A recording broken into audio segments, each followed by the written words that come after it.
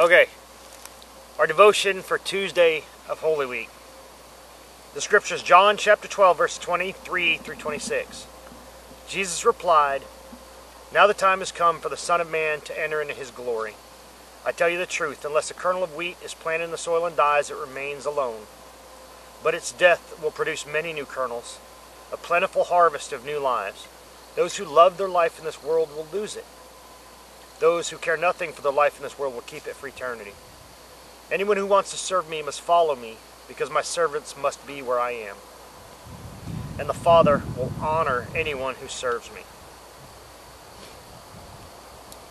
When I was reading that, especially with this pandemic going on right now, the thought of dying and falling to the ground, it brings a connotation.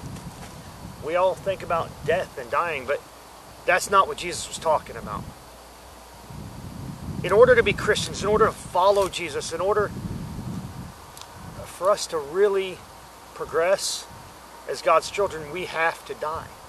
And it's not about physical death, it's about dying to ourselves. You know, each one of us has something in us that needs to die. Whether it's our ego, whether it's the need for approval from people outside, whether it's the need for people to think we're successful, whether it's the need to be better than somebody else, the need to be richer than somebody else, the need to be financially stable, the need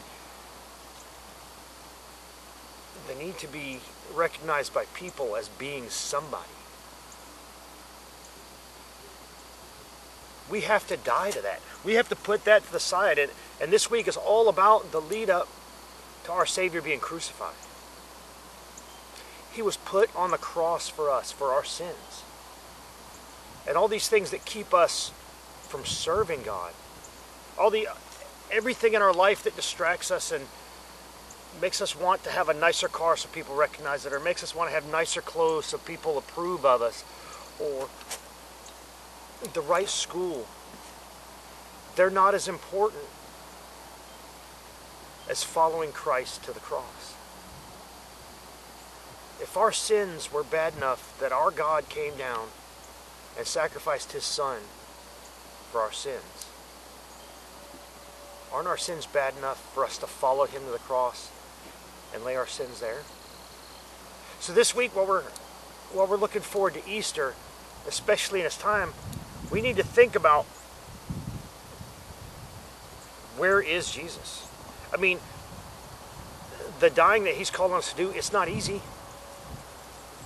It's not easy to admit that we have faults that are keeping us from being good Christians.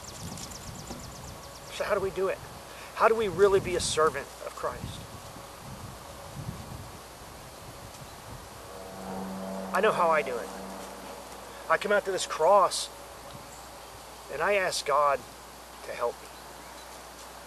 I ask God to send his Spirit down that our Savior promised us, to make me more like what he wants. To make me less human, less angry, less petty, less egotistical, and more Christ-like. I can only do it with God's Spirit. Once we recognize we can only do this with Jesus, we're on our way to really serving God and being where he is. If we want the blessings of being Christians, if we want a better life as Christians, if we want an eternal life in heaven,